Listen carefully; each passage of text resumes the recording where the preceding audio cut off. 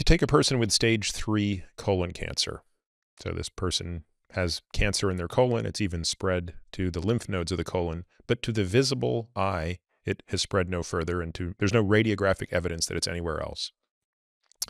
You're going to put that patient on a fancy regimen of chemotherapy. I don't have to spell out FOLFOX and all that stuff, but there's a regimen of chemotherapy you'd put that patient on.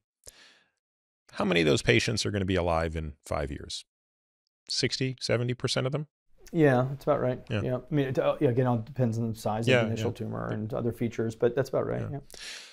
Let's now take that same patient in a way, except he also has cancer that has spread to his liver. Yeah. So you're going to go ahead and cut the colon out, take those lymph nodes out, but on the CT scan, you're going to notice that he's also got metastatic cancer. So one of them is stage 3, one of them is stage 4. We're going to give that stage 4 patient the same chemotherapy. We're going to give them the same drugs. But in 5 years, somewhere between none and a few % of those patients will be alive. And if you wait to 10 years, it's none. Yeah, yeah. What's a decent explanation for that observation? Which, by the way, if we had more time, we could tell the same story for every cancer, basically. Yeah, yeah.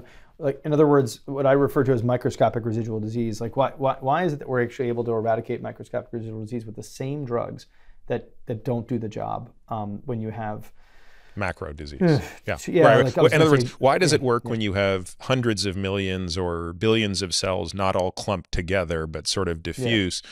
But when you have like 100 billion cells and they're like in big visible clumps, the same drugs just fail. Yeah.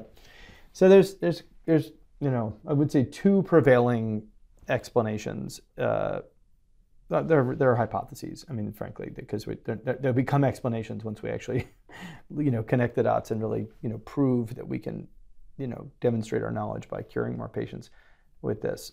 So one is basically just a clonal heterogeneity concept. So basically, as cancers evolve, we used to think that cancer cells were kind of identical clones of one another, like that, like they're just like, just a massive number of absolutely identical cells. That in the beginnings of cancer, that is largely true. But as cancers continue to evolve in our bodies, they actually keep mutating. And so you start establishing subclones. I mean, and like you can have a dominant subclone. That's typically the case. Like that might even be 99% of cells. And then in that remaining 1%, you might have 10, 20 subclones. We've proven now that certain therapies actually are able to pick off the 99%. They leave the 1%, and then somewhere in that 1% is a clone that has a resistance mutation, like already in it to the drug that we're giving. So there's a clonal heterogeneity, hypothesis that I would say is quite strong at this point because of some of the evidence I just alluded to, that's a big part of the problem. If you nip it in the bud, if you will, with offering the same therapy when there's not so much clonal heterogeneity, that represents a curative opportunity. And so when I was talking before about these so-called oncogene targeted therapies, which is not all of the targeted therapy successes we've had, but the ones that go after these mutated, activated proteins on these growth factor receptors and downstream ones in particular, it's very clear that you can cure a trivial fraction of patients with overt metastatic disease, and you can cure a pretty substantial fraction of patients in the so-called adjuvant setting, so microscopic residual disease setting.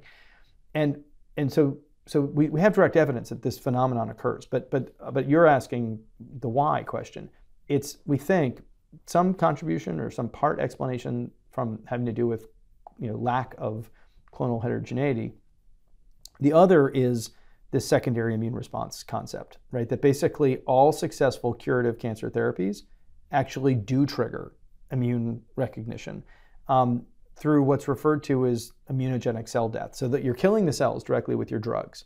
But that basically the mop-up work, if you will, of actually eradicating every last single cell is the immune system's job.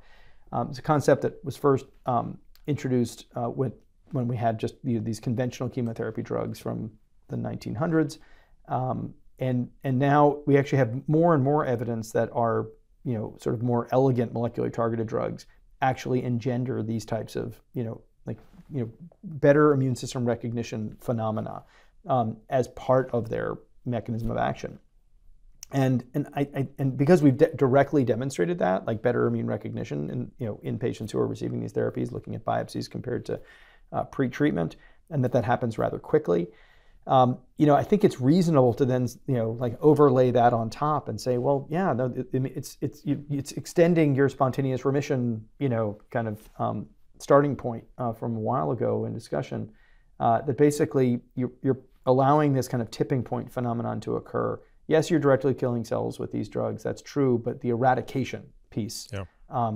is ultimately an immune system. And I think there's kind of a hybrid there too, right, Keith? Which is that in the micro metastases environment, in the adjuvant setting, you have less capacity for the tumor to create the hostile environment in which to impair the immune system from mopping up the damage. So it all favors keeping the cancer cell on its heels, and the way to do that is to just have as little of them as possible is going to increase our odds.